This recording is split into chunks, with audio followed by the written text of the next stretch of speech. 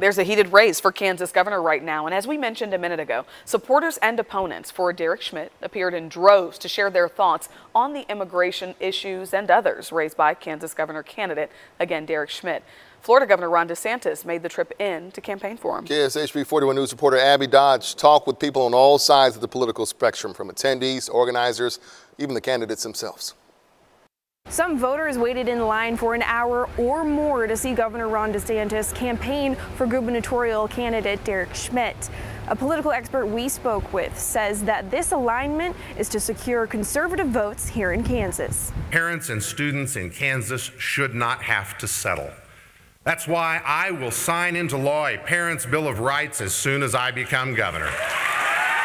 Governor hopeful Derek Schmidt running on talking points related to a Parents' Bill of Rights and removing transgender athletes from school sports, now aligning with Florida conservative Governor Ron DeSantis.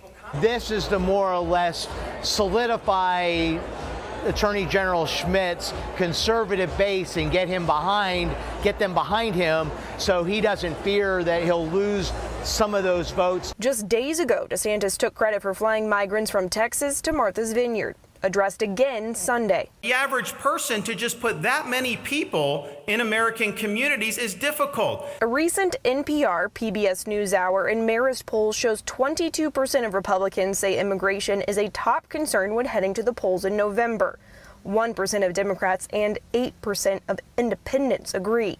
That same poll says inflation, abortion, and health care are overall top priorities for all Americans. Outside the convention center, opponents and Governor Kelly supporters turn their focus to continued issues of abortion and bodily autonomy. My right to my own body is still on the table.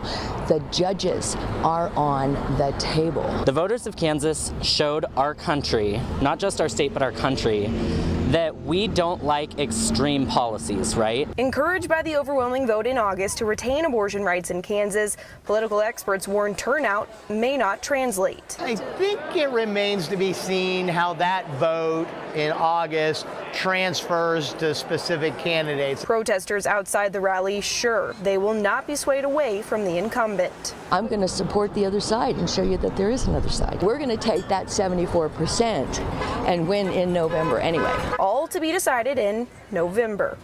In Olathe, Abby Dodge, KSHB 41 News.